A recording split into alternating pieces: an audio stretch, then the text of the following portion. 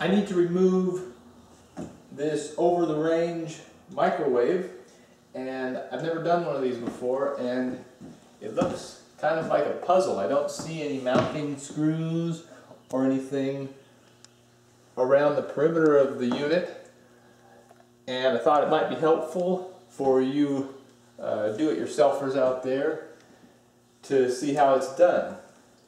Now, in order to remove this particular microwave, it's a General Electric Space Maker. It's not the latest model, and that's part of the reason that I'm taking it out. But to remove this, I first need to remove this plastic panel on the top. It's held on originally by 2 screws, but there's some slight damage here, you can see, so it's only held on by this one.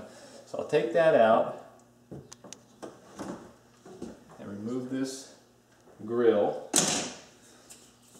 Don't you love the feel of sticky, old, accumulated grease from food preparation? It's just great. There's just a film over this whole apparatus. So once we've removed this top grill, you can see there's a couple of screws here. These are critical for removing the microwave.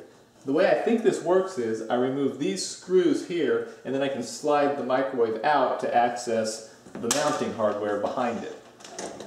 But before I get to those, I'm also going to remove this lower metal piece here that's held on by a number of screws. So we'll take these out. There's quite a few of them.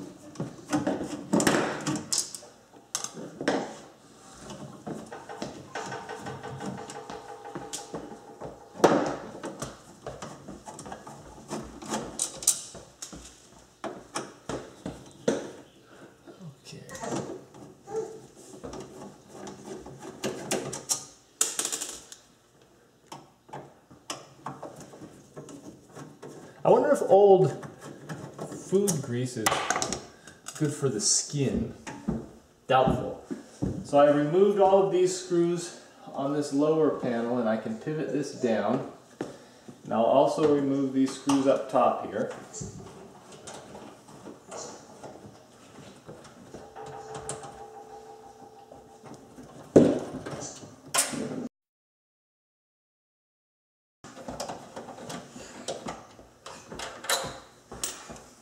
And then with these removed, you can tell that some progress is being made.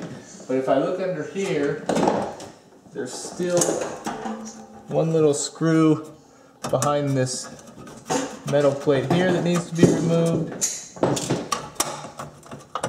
And that might just be enough.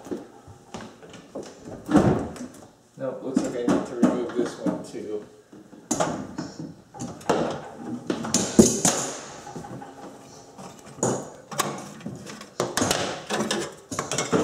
Yeah, we also need to unplug this plug here, so I guess that's an important thing too, is make sure you disconnect the electrical before attempting to slide the microwave out. So now she should be ready to come out. So I don't know how heavy this thing is. And I don't know when it's going to let go either from its perch here. Not too bad. So that's it. You learn something new every day here at the ranch. So I should have thought about where I'm going to put it.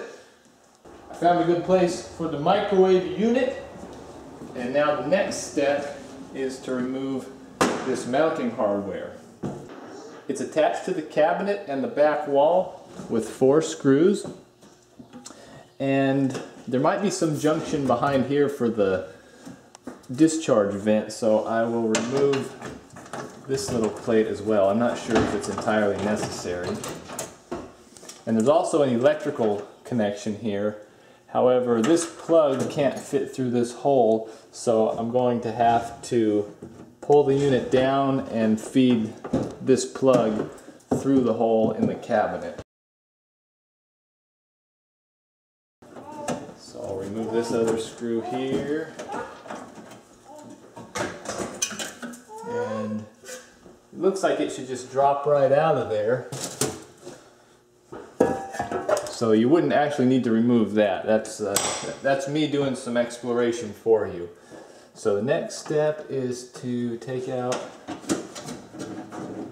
that wasn't in very tight, that screw, and what do we have here? I've got a wide array of different kinds of screws. Got a 1/4 inch lag bolt here, and a Phillips over on the other side, and a couple of flathead bolts in the back. So there's those. Then when I remove these, this thing should slip right out.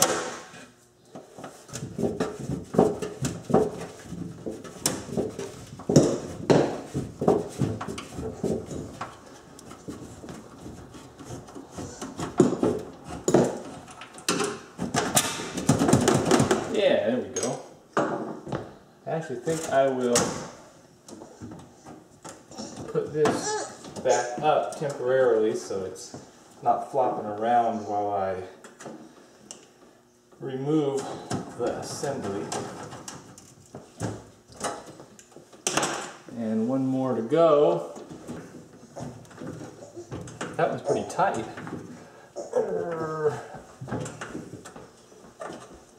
Maybe I should put a wrench to it. Oh, there we go.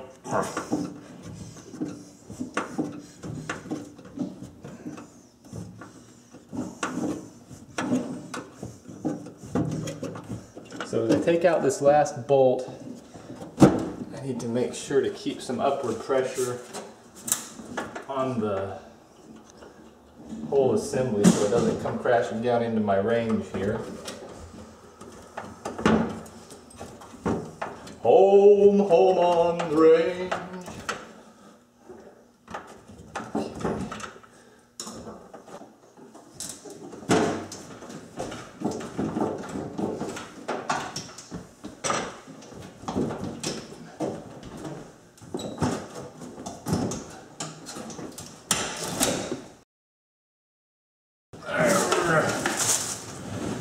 And there we go here. There's that cord that doesn't want to quite come out.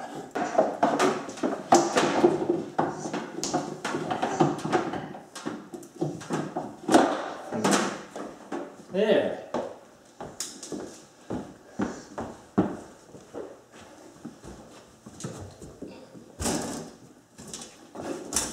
That's how you remove an over-the-range microwave.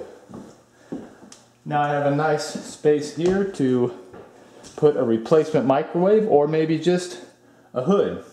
But that's a choice I'll have to make on my own. Thanks for watching.